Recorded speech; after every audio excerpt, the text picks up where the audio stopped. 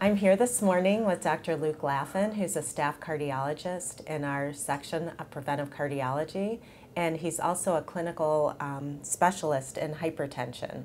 And he's here to talk to us about high blood pressure and control of high blood pressure, and a lot of questions that patients ask about high blood pressure. Dr. Laffin, the CDC says that 1 in 3 people in the United States have high blood pressure. It's just a large population of patients. So the first question that I have is about medications. That seems to be the biggest question as a nurse that I get. You know, how do you even choose medications? How do you start a patient on medication? When do you start a patient on medications? So generally there's 3 classes of medications that are our first-line treatment for hypertension. And the guidelines for when to start medications on patients have been changing recently. But we tend to say that if they've had elevated blood pressures, 2 or more visits in the clinic, then we should consider one lifestyle modification, but then based on the level, potential addition of medical therapies. So the 3 classes of medications that we prescribe as first-line therapy are as follows. The first one is renin-angiotensin system blockers. So they're essentially, what they do is they block this hormone system that regulates blood pressure and fluid within the body. Another class of medicines that people are often on are diuretics, so water pills, and they help get rid of sodium in water via the urine. And then finally, there's another class of medicines called calcium channel blockers.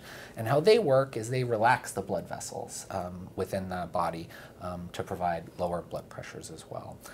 Now, there's other medication classes. There's numerous other ones that we can use to treat hypertension. And in certain patient populations, they may be more efficacious.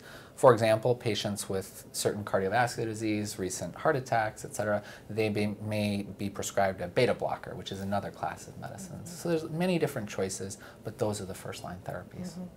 And how come some patients are only on one medication, sometimes patients are on 2 medications? How do you make that choice for a patient? So that's generally based on how much blood pressure lowering we need. There's good data that being on 2 medications that have some synergy, so they work together at effectively lowering blood pressure at moderate doses, can be better than just a maximum dose of one medication. Right now, the guidelines suggest that anyone that has multiple blood pressures in the office that are higher than 140/90 generally should be started on combination therapy. So 2 doses, maybe not at maximum strength, but 2 different medications. So are there side effects that people should think about or watch out for? Yeah, definitely there is. The nice thing about blood pressure medicines is that they've been around for a while and are well studied, so these side effects are predictable. The one complaint or the one comment that oftentimes physicians hear is that, oh, I'm tired when I start taking my blood pressure medicines, especially if you started at a higher blood pressure and we're significantly lowering it. That can be classified as a side effect, but that's just the body adjusting to the lower blood pressures. In terms of specific medication classes and their side effects, oftentimes when we begin a diuretic, especially the stronger diuretics, people can complain of cramping in their legs. This generally tends to last for 2 to 3 days. It's oftentimes attributed to low potassium, although it's not always low potassium. It's more likely to be the fluid shifts, the body getting rid of extra water and salt. And so we can see that, but the nice thing that we tell them is that after 2 or 3 days, especially if you're on a low salt diet, this cramping tends to go away. Other medicines that commonly have predictable side effects include calcium channel blockers. So the most commonly used is one called amlodipine, or the brand name is Norvasc. On the 5 milligram dose, which is a moderate dose, about 30% of people experience some degree of lower extremity swelling, so a little bit of puffiness in their ankles or feet. It's not dangerous, it's just cosmetically, some people don't like it. And then at the 10 milligram dose, about a little bit more than half of people actually have this, this side effect. It's important to remember that that's how the medicine works. It's a vasodilator. It increases the size of the blood vessels, so you are going to have some degree of swelling. But as I said, it's not dangerous.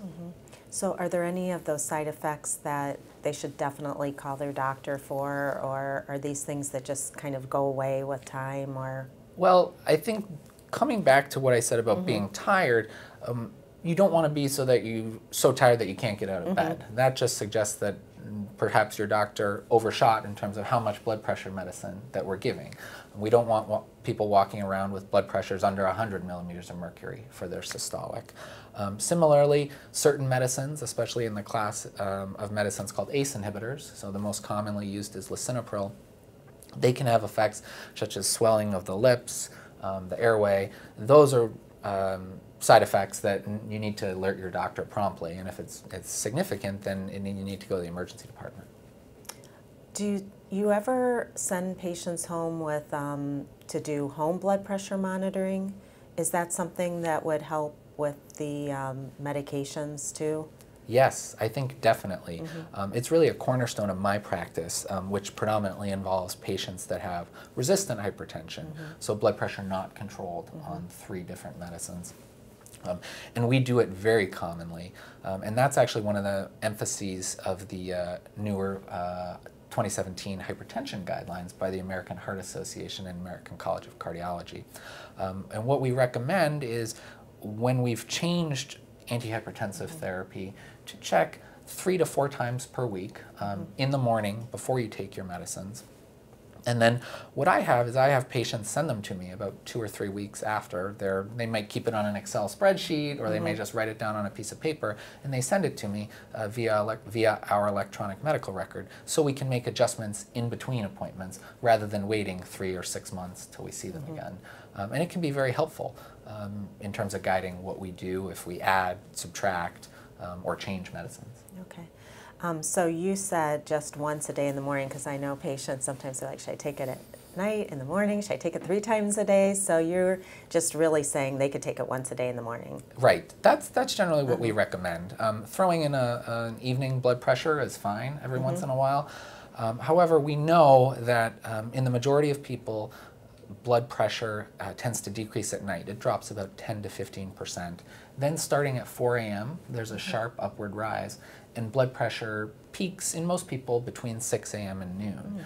Not coincidentally, that's when the majority of strokes and heart attacks happen, between 6 a.m. and noon. So what we try and do is we try and catch that peak blood pressure and make sure you're protected throughout the day. One common mistake that I see patients making is they say, okay, well, I'm going to take my blood pressure medicine and then I'm going to check 2 or 3 hours after taking. I don't think that's the right strategy to take, because that can give people a false sense of security. That's when the medication is having its peak effect, is about although it works all day, it's having its peak effect 2 to 3 hours after. But we want to know when it's the highest and treat so that it's under that. So a lot of times patients ask, should I take my blood pressure medicine at night or in the morning?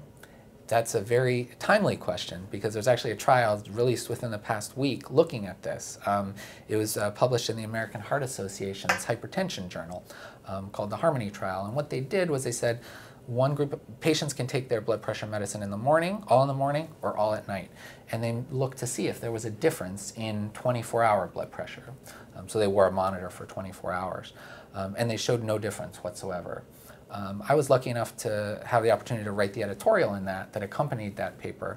And what it comes down to, likely, is that the medicines we use are long-acting, the majority of them. So they work over 24 hours. So it probably doesn't make a difference when we're taking our medicines, in the morning or at night.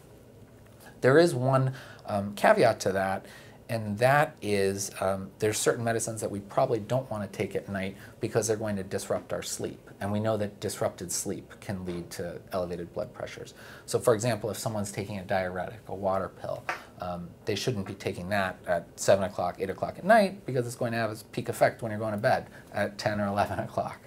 Similarly, the class of medicines, calcium channel blockers, if someone has significant acid reflux or heartburn, if they're taking that at night, it can sometimes relax the muscles in the esophagus and the stomach and the connection between those, and so it can worsen acid reflux. So if that's the case, we recommend they take that medicine in the morning as well.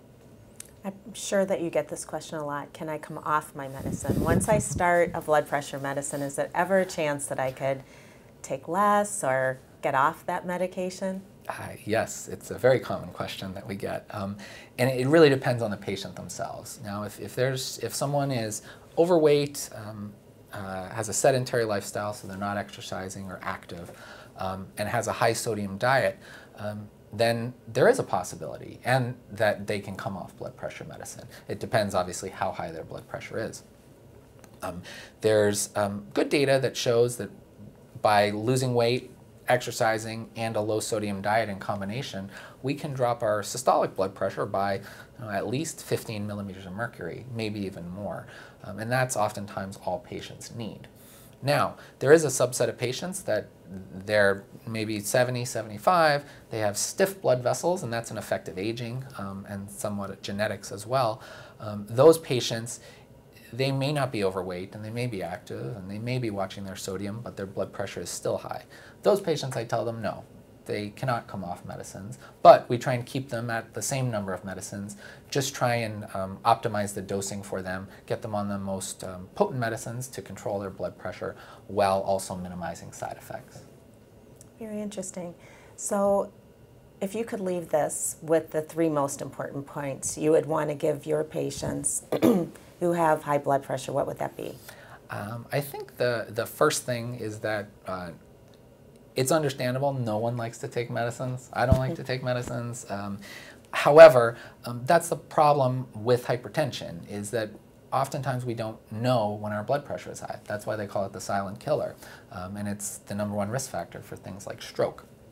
So when we start medicines and move someone from, let's say, a blood pressure of 160 or 170 systolic down to 140 or 130, yes, you may feel tired when you start taking the medicine. That's natural. That's just the body adjusting to living at a lower blood pressure. But that effect goes away after 10 days to 2 weeks. And so that's important to know, that don't give up on it just because you're a little bit more tired, because you're going to feel better in the long run, and you're going to protect your major organs, your kidneys, your heart, and your brain. So that would be point #1. Point #2 is have a discussion with your doctor about the side effects associated with some of these medicines. Because oftentimes it can be a trade-off, and just because one person can tolerate lower blood pressures for the systolic, you maybe can't. So have a discussion with them. And then the third thing I'd say is that for those patients that may be taking 3 or more medicines, hopefully let's say, in the next 5 to 10 years, we'll have therapies that are not medicine-based, that they're more device-based therapy. I actually have a call right after this podcast talking with a company that we're looking to start, at least do some clinical trials in that. So there is the possibility in the future of device-based therapy for hypertension where we'll eliminate the need for medications. Very interesting. Well, thank you so much for being here today. I want to thank Dr. Laffin for being with us to answer questions about high blood pressure. Great. Thanks very much for having me.